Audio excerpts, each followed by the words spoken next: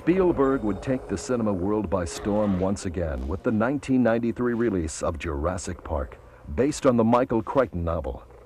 The film brought a new meaning to the term computer graphics as dinosaurs easily intermingled with live actors. So successful was Jurassic Park that a sequel, Jurassic Park: The Lost World, was released in 1997. For The Lost World, Spielberg received the Rembrandt Award as Best Director. Michael Crichton and I were in my office one day, and I was going to direct a script of his, somewhat about his own life, called ER. And we were developing ER as a movie, and I was working on that, and we were taking a break, and I said, "So Michael, what else are you doing? You know, what novels do you have in the pipeline?" He says, "Well, I'm doing something that's kind of a big secret," and you know, I love when they say it's a big secret. I spent the next hour trying to get Michael to tell me the secret, and he finally said, "Well, if you don't tell anybody," which I never did, he said, I'm writing a novel about dinosaurs and DNA. That's all he gave me. And I got it. I just sort of got it. And I said, "You mean they're coming back?" He said, "Yeah, they're coming back." And I said, "Please, let me be the first person to read the novel." And he did.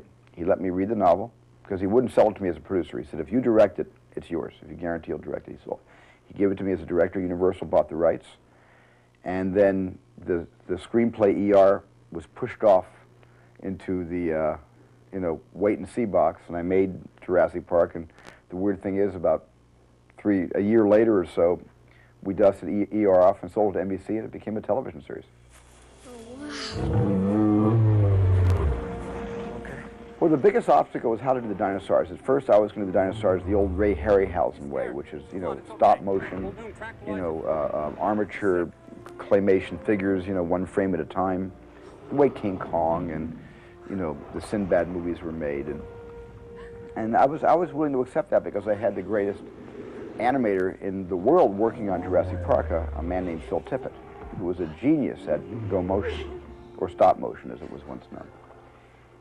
And then Dennis Murin at ILM said, "I'm working on something based on something that you guys actually started, which was the first CGI shot ever put in a movie, which was on a film I produced and Barry Levinson directed, called Young Sherlock Holmes, where this image of a stained glass knight jumps out of the stained glass window with a sword and accosts this priest."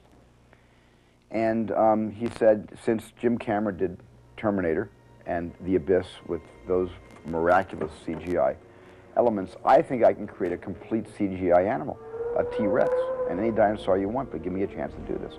And Dennis went into the lab and began experimenting up there in Northern California, and came back one day and showed me for the first time the first test of a CGI animal, and it was phenomenal. And I think, that the movie and all of my aspirations for it, just sort of turned on a dime, and it became a different movie because of that. Of an 1839 mutiny on board a slave ship was released in 1997. For his work, he was nominated for a Golden Globe Award for Best Director and the Directors Guild Award for Outstanding Directorial Achievement. It was producer Debbie Allen who vigorously pursued Spielberg and eventually convinced him that he had to direct the film. Well, it's just that Debbie Allen kept saying the same thing to me over and over again. "Oh, Stephen, you've got to make this movie, you've got to make this movie." And she kept finding different ways of talking me into it, and she finally said, "You have to make the movie for your black kids," because she knew I had 2 black children, 2 African-American kids. And she was right. I really did make this film for Theo and Michaela.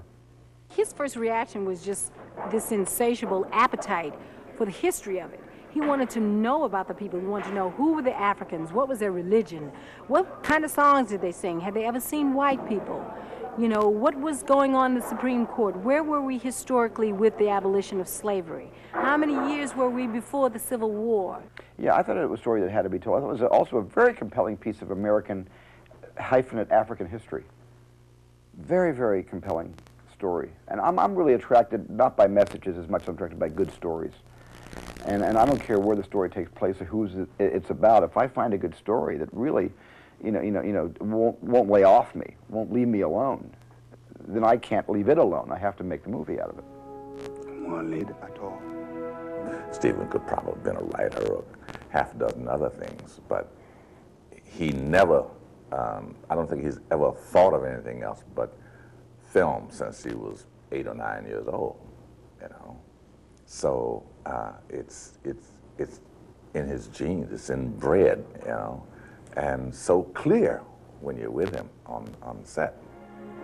I'm neither friend nor foe of the abolitionist cause. No, I won't help you. Sir. What? I know you, Mr. President. I know you and your presidency as well as any man, and your father's. You were a child at his side when he helped invent America. And you, in turn, have devoted your life to refining that noble invention. There remains but one task undone, one vital task the Founding Fathers left to their sons before their 13 colonies could precisely be called United States. And that task, sir, as you well know, is crushing slavery. Your record confirms you're an abolitionist, sir, even if you won't.